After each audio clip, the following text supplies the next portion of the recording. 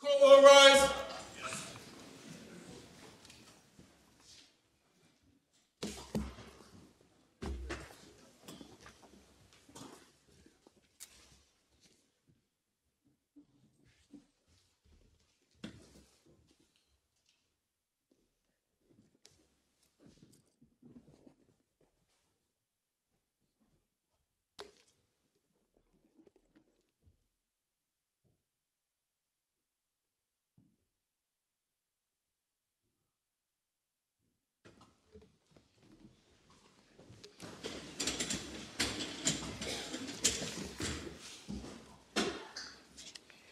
Well, good morning, everyone, and welcome to the Supreme Court of the United Kingdom on this mixture of a happy and sad occasion.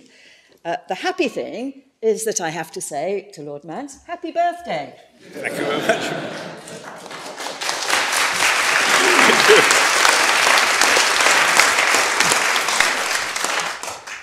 It's not often that we say that at a valedictory in this court, but of course Lord Mance has chosen to soldier on until the very last minute, and we are grateful to him for doing so. This is typical of his dogged persistence in anything and everything that he does. As tennis-playing colleagues and friends will know, he is notorious for running after balls which most people would abandon, just in the hope of being able to hit them back. And in fact, he often manages to do this, to the astonishment of all, and sometimes even hitting those opponents who have unwisely turned their backs and started walking back to the baseline. That same dogged persistence is his great virtue as a judge. He's anxious to get to the bottom of every point and to answer it correctly. His intellectual honesty is legendary. Not for him the easy answer which will produce the result that he wants or thinks just. It has to be the right answer. Si responsum erit verum, et ruat coelum. If the answer be correct, let the heavens fall, might be his motto.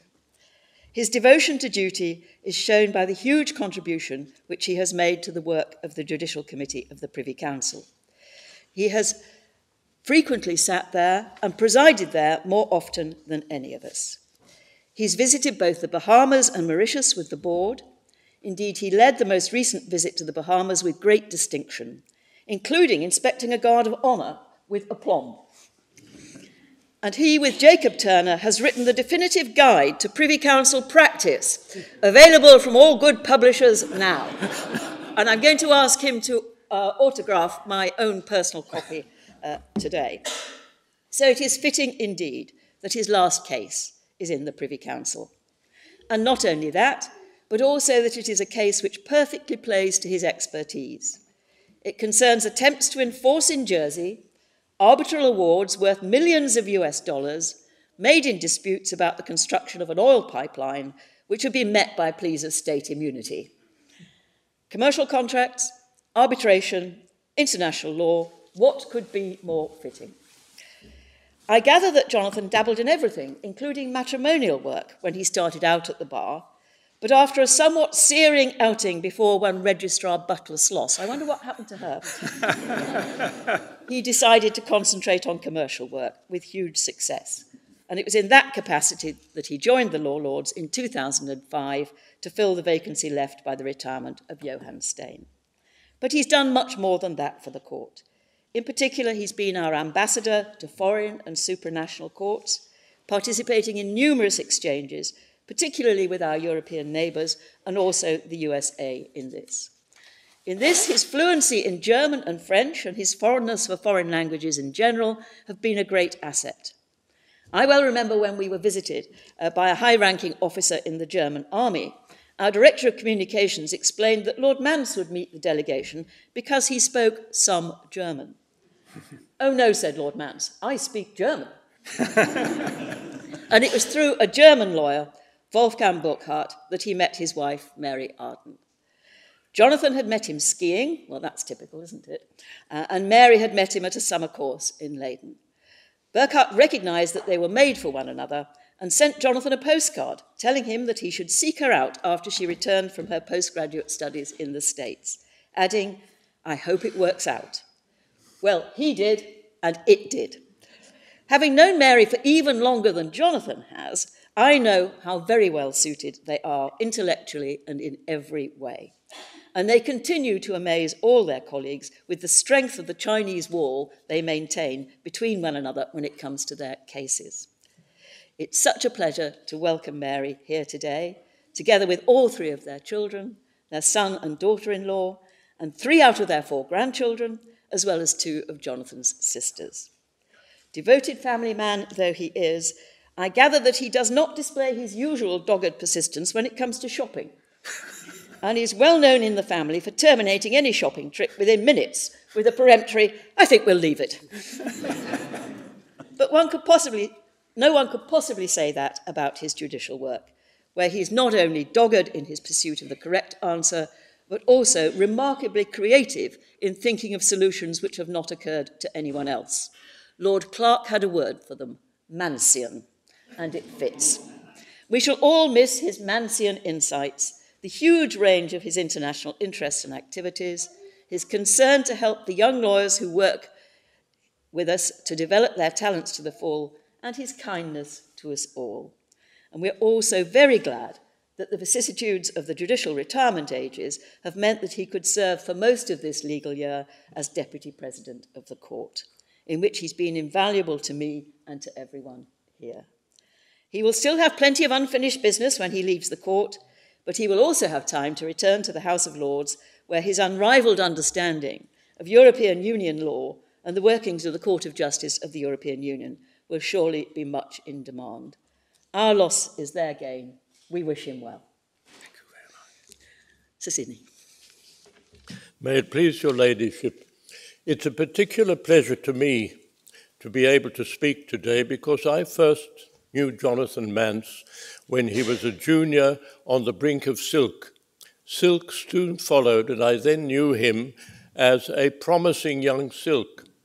The promise having been fulfilled, he made his rapid rise through all the ranks of the judiciary. Apart from that rise, he has many honours and distinctions. Honorary fellowships, honorary degrees, one of them an honorary doctorate in civil law from the University of Oxford. People have sometimes asked me, what sort of a judge was Jonathan Mance? And I found that the best response to that was to be found in the address of the public orator at Oxford in presenting him for that degree. This is how the public orator started. Do you suppose that all judges are bleak persons, grim of brow, whose gloomy pleasure is to dispatch malefactors to the dungeons? If so, please take a careful look at this man. You often see a smile on his lips and a twinkle in his eyes. Nonetheless, his judgments are weighty and his legal learning is deep. Who could have put it better than that? Of course, as I said, he has many honours. One of them is that he holds the office of High Steward of Oxford University, which is an office of very vague duties, but undoubted eminence. Indeed, one of his predecessors in the office was, I think, Lord Bingham. Now, it's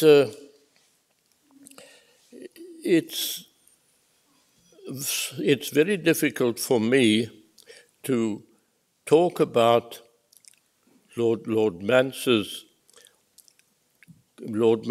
abilities on the bench because it's some time now since I've seen him there. But what I can say and what I can remember of him was that, notwithstanding that twinkle in the eye, he was a very, very formidable judge. Many years ago, a professor of jurisprudence wrote that the English doctrine of precedent is acceptable only because of a general perception that, on the whole, the bench is more learned than the bar. That, of course, has always been my own perception, but, but seldom more so than appearing before Jonathan Mance in all his judicial manifestations. His learning was indeed deep. It's difficult really to put one's finger on it. In court, he never flaunted his learning. He never set out to make counsel feel uncomfortable. And yet there was something about it that sometimes discomforted one. It was, all I can say about it is that he seemed always to be ahead of one's argument. He knew what we were going to say. He knew he could say it better than we were saying it if he wanted to. He knew what we were going to say. He knew what the answers were going to be, and he knew what the replies were going to be to that. So he was, if I may say so, as someone who has appeared before many judges in many places, I would call him one of our great judges. Now, I have limited time, I know, because I'm going to be followed by distinguished counsel, who are, I assume, on the same side as I am.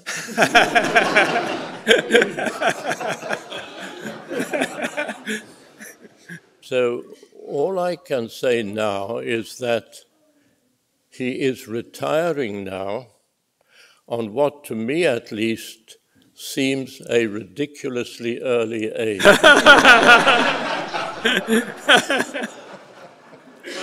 I have no idea what he is going to do on retirement, and I would not presume for a moment to give him any advice on it.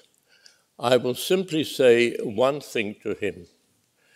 Really, to get the best out of retirement, one has to develop a talent for idleness. It's a talent which hitherto I don't think that Jonathan Mance has cultivated. But whatever he does, I think can say on behalf of the whole legal profession that his contributions to law and to justice will not soon be forgotten. And I think, again, I can speak on behalf of the profession in wishing him many happy years of retirement. Lord Pannick. My ladies and my lords, I am on the same side of the case as Sir Sydney, and as his junior, there is an almost irresistible temptation simply to say, I have nothing to add. But I won't, because given the significance, the importance of the occasion, I wish to underline the submissions that the court has already heard. When Justice Blackmun announced his retirement from the United States Supreme Court in 1994, Justice Souter issued a public statement, and it said simply, I dissent. And on the retirement of Lord Mance, the legal community will wish to express a similar sentiment. My lady's already mentioned the observations of Lord Mansfield in the case of the Queen and Wilkes in 1770. He also said in that case, I never give a judicial opinion upon any point until I think I am master of every material argument and authority relative to it. From the bar, it often seemed that my Lord Mance had mastered the issues and the authorities by the time of the hearing. And there have been few judges in my professional lifetime who had a more comprehensive knowledge of so many areas of the law as Lord Mance, and indeed the laws of so many other lands. Advocates have frequently been unable to return Lord Mance's serve when he asked the questions to which your lordship well knew the answer. What is the position in French law or in German law? Your lordship has also demonstrated admirable patience with the bar. The most your lordship could be provoked to say was, as in a recent appeal, in response to a lengthy submission from my opponent, or it may have been a lengthy submission from me, I can't remember. Your Lordship said, "We have probably got that point by now."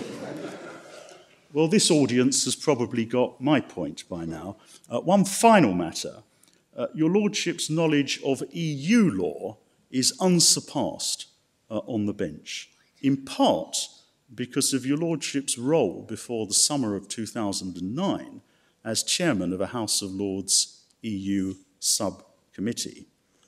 Sir Sydney mentioned retirement. I hope it won't be too idle a retirement, because one happy consequence of your Lordship's retirement from this court is that your Lordship will have the opportunity to return to a role in the House of Lords, though knowledge of EU law is, I fear, an asset of depreciating value. My Lady, my Lords, on behalf of the Bar, I too wish your Lordship a long and happy retirement from judicial office. Thank you, Lord Pannick. Mr. Knox. My lady, today is a very sad day for all of us who have had the honour of appearing from time to time in the Privy Council. It is not just that Lord Mance has been a great supporter of the institution. That is true. It is not just his complete mastery, as Sir Sydney and Lord Pannick have referred to, of the law and of the often disorganised record that you get in cases coming up to the Privy Council where all the documents are in the wrong order and very difficult to find. Nor even is it just the clarity and penetration of his judgments which have done so much to develop the law across the Caribbean and in Mauritius and elsewhere. They will live on forever. What I will particularly recall, which is something which unfortunately we will never have again from Lord Mance, is his unfailing courtesy and especially good humour, which has always made it such a pleasure to appear in front of him. Even when he thinks you are talking complete nonsense, he puts it in terms that the outside world will not recognise.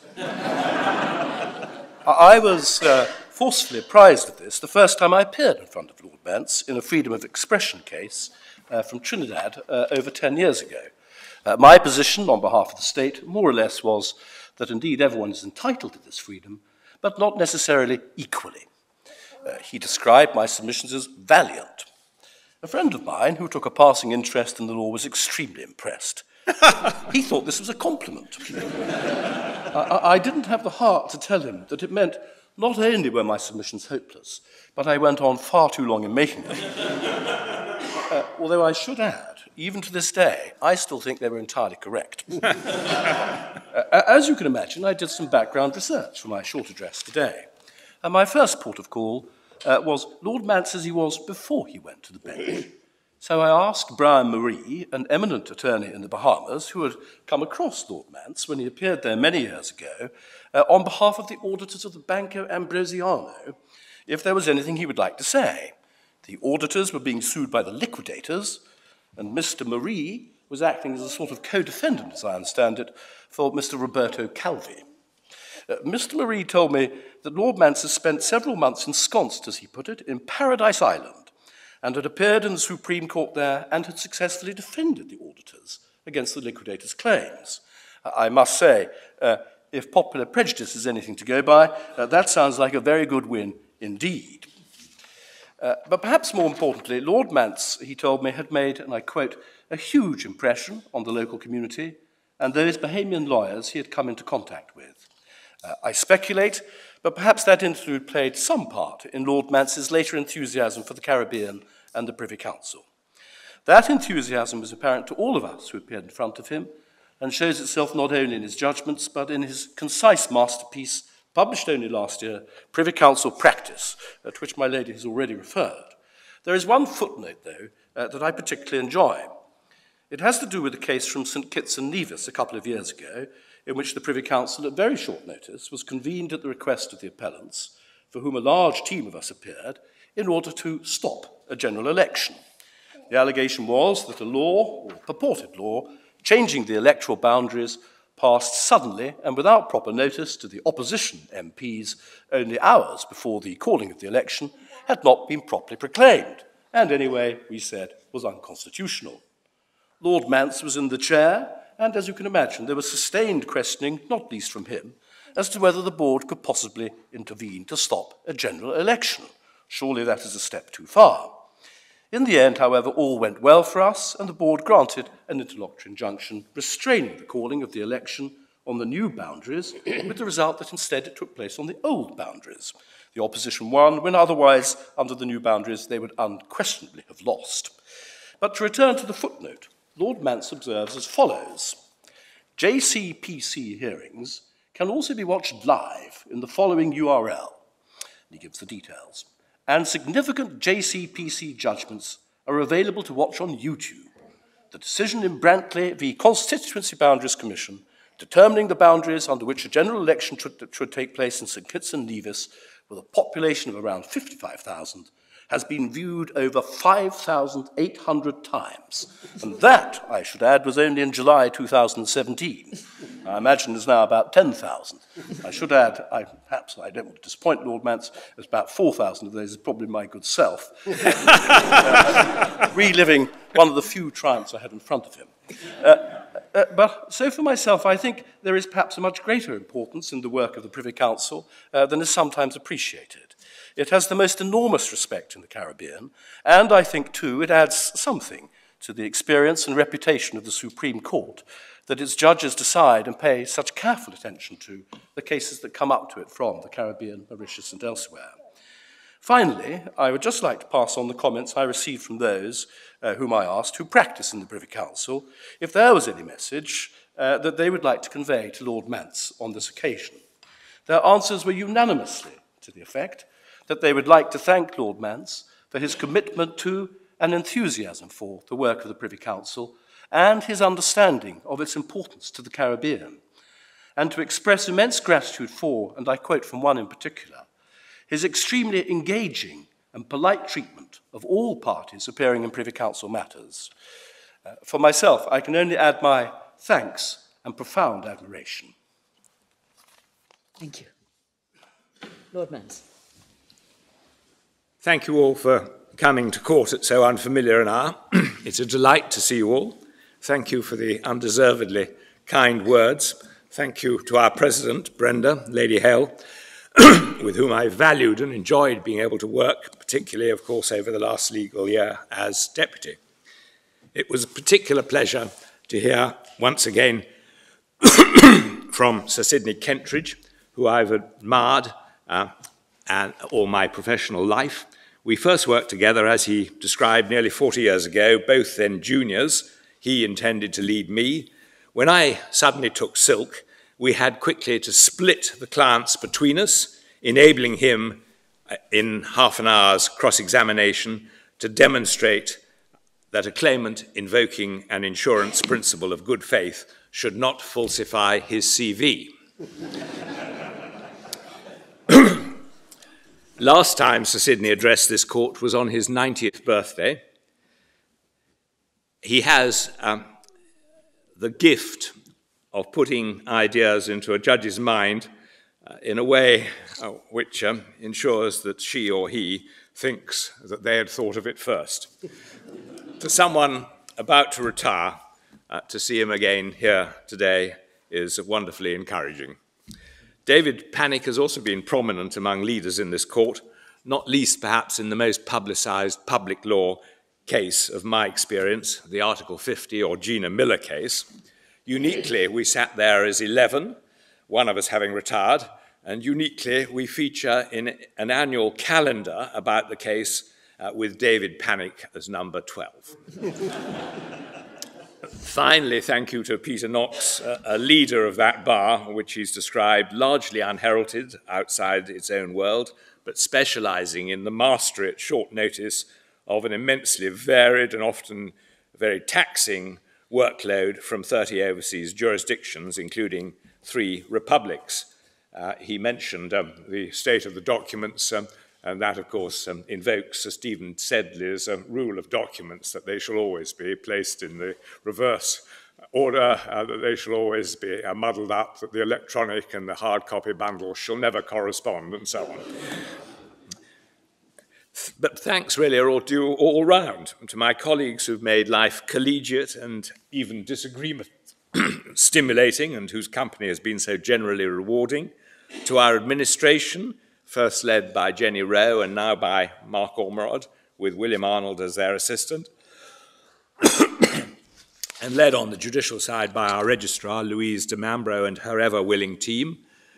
And thanks to our personal assistants, particularly mine, Jackie Sears, all of you have always gone the extra mile. To all the rest of our staff, thanks, so please excuse me if I just single out two elements. Our security staff, because it is they who we see every morning arriving at court and whose friendly helpfulness goes beyond, far beyond the bare necessities. And our press officers, they've both been integral to the court's successful outreach. Finally, and particularly thanks to all my judicial assistants, so many of whom I'm delighted to see here today, including two of you who are German comparative lawyers who I persuaded to come and do a short internship with the court. It is really delightful that you've come for this occasion, and I'm touched. I shall greatly miss the relationships with judicial assistants when I no longer have one, but we will keep in touch. 13 years in the Highest Court could have led to institutionalization, but they've in fact been years of constant change. The first 4, as you've heard, spent in the House of Lords, where I was the last in the tradition of Law Lords to chair Subcommittee E. We wrote or contributed largely to a massive report on the forthcoming Treaty of Lisbon. That was all a very instructive responsibility, but judges are not entitled to be legislators, and I've never looked back after the court moved here. Lord Hope, Lady Hale, and I were the subcommittee liaising with the administration over arrangements for this court. With great expert help, I believe we got most things right. And once here, life has been a regular change of individuals, always stimulating, and the continuous development of new working methods internally and externally. Lord Phillips and Lord Hope started and departed as President and Deputy. Lord Neuberger and Lady Hale succeeded. And during the last year, I've had the privilege of being deputy and have had the pleasure of seeing new colleagues refresh our ranks. What I think the court has done is give the law a profile, give the public a better idea of what it is about, the careful resolution of difficult issues based on respect for authority and the identification and application of sound principles, not on political or personal preferences. That's what we've certainly aimed to pioneer with widespread webcasting of hearings, video-linked hand-downs and press handouts. And it's what I think the Gina Miller case stood for, whether you agree with the majority or the minority. I'm the first lawyer in my family. I got to Oxford to read history and changed to law for unsound reasons. Over the summer holiday, I'd read John Brain's Carry On Down, the story of a graduate with a history degree who ended up washing the windows of his own old school. Perhaps even more persuasively, my father, an economist by training, had told me that he had tried law in his spare time during the war and found it made him sleep. I saw that as a challenge, and in the event, my college was lucky enough to have as tutors Professors Tony Guest and Lenny Hoffman. With them, law was certainly not boring. And when I came to the Lords, there, of course, I found Lord Hoffman once again marking my papers. So I'm not much prone to looking back, but each phase has been as engaging as the previous. I suppose that if I've contributed at all beyond hearing and deciding an almost endless variety of individual cases, it has been in the international sphere, which might descend from a family tradition of activity all over the world by a generation which I knew well but has now passed away. At any rate, when I finished at Oxford, I rejected domestic possibilities and went instead as an intern to a Hamburg law firm, and after that, on a 6-week course on EU law in Luxembourg, years before the UK joined. Ever since then, I've had German friends, of whom the very best, Helmut Stanger, is here today, and another of whom, Wolfgang Burkhardt, later introduced me, as you've heard, to Mary and became our best man. I suspect that it might have been difficult to divert Mary's dedicated professional eye from the matter at hand had we met across a courtroom. Luckily we didn't, and by and large we've avoided talking too much law. I want to express my enormous debt to her for all the support, hard work and organisation that has enabled her to conduct a successful career of her own and to bring up 3 children, all here today, 2 of them with the majority of their families, who are behaving extremely well, as well as put up with me. She has a breadth of achievement and a capacity for multitasking of which I am incapable. As a silk at the bar, you're the head of a team, spending, in my case, as you heard, quite long periods abroad. Some people think the bench lonely in comparison, but the aim and art of managing your own court is to foster a different sort of team cooperation. The bench is an opportunity to put something back into the system, to shape the law, and to embark on a new, though allied, progression. It would be sad and, I think, permanently detrimental to the common law if a shift in attitudes at the bar should cloud successful barristers' interest in the bench, which I have certainly found an eternally stimulating experience. Certainly in my first case as a commercial judge, I never felt lonely, even if I felt tested, in the company of counsel who included Lord Irvine, my future colleague Lord Briggs, the future Lord Justice Christopher Clark, and 2 future High Court judges, Andrew Popplewell and Stephen Silver. The case, in fact, bookended my commercial court career, starting with months-long interlocutory challenges and ending it 5 years later with a 6-month trial. It involved a fraud on the Kuwait Investment Office using its Spanish subsidiaries, Grupo Torres. My Spanish cousin reminded me last week that the Spanish press described me at the time as un hombre serio en el medio del caos. He thinks that serio is best translated as reasonable, not serious. But not a bad professional epitaph I would like to have, even though most cases are more about ordinary human vicissitudes than chaos. I would like to pick out one international theme which I valued and feel has done some good. From 2000, I was, for 12 years, the UK's representative on the Council of Europe's new Consultative Council of European Judges. The members were, of course, predominantly civilian judges, but I served for its first 3 years as its elected chair. In our very first opinion, we wrote that the importance for national legal systems and judges of the obligations resulting from international treaties, such as the European Convention and also the European Union treaties, makes it vital that the appointment and reappointment of judges to the courts interpreting such treaties should command the same confidence and respect the same principles as national legal systems. In that and our fifth opinion, we advocated the involvement of an independent selecting authority with substantial judicial representation in relation to all such appointments to international courts. In 2002, we were approached by the Judicial Integrity Group in collaboration with the United Nations Special Rapporteur on Independence of Judges to obtain civil law input into ongoing work to produce a draft code of conduct for judges.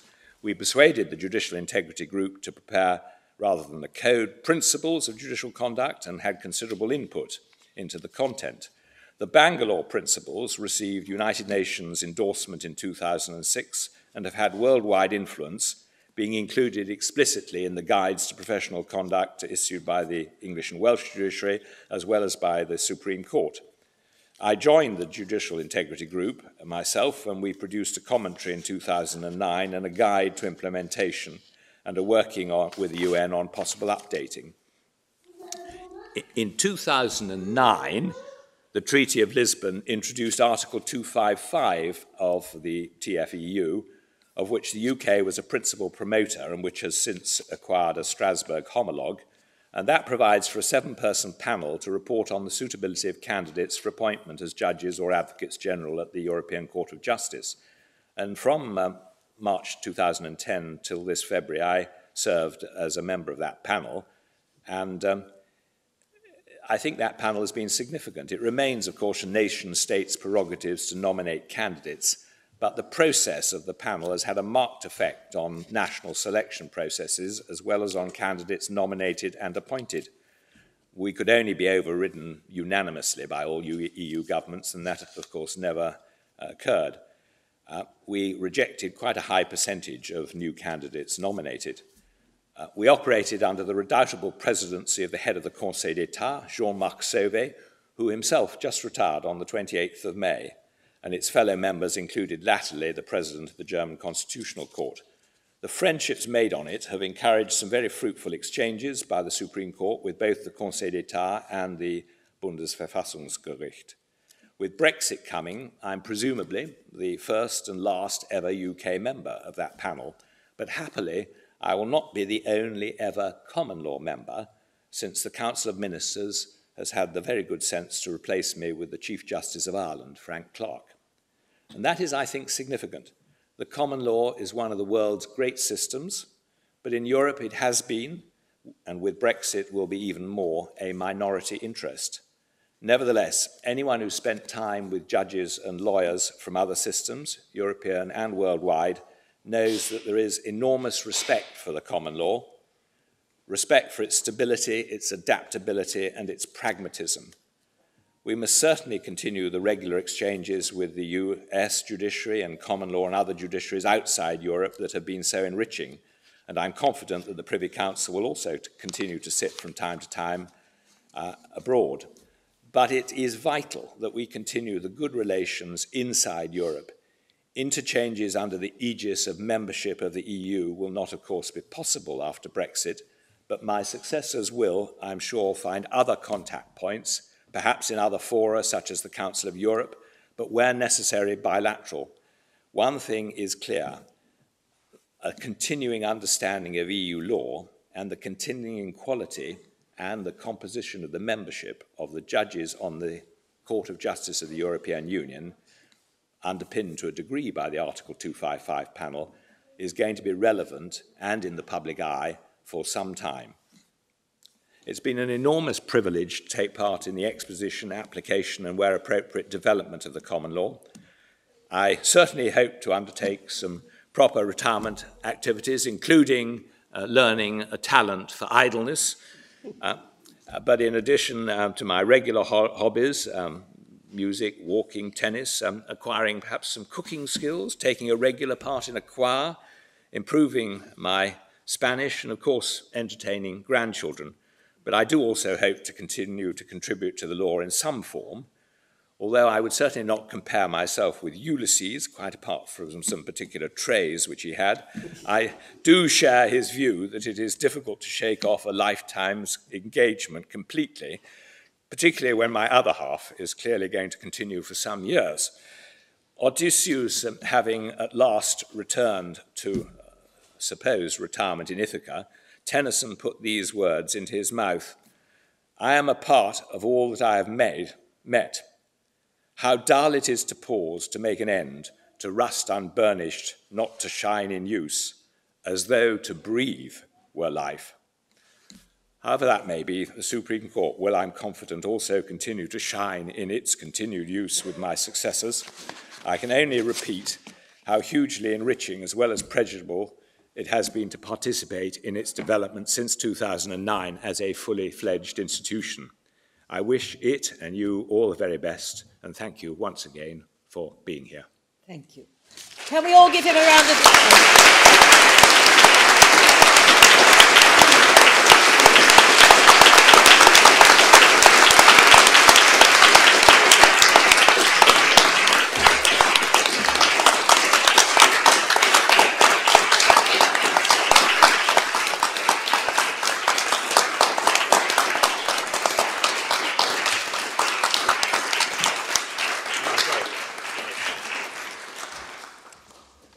The court will now adjourn.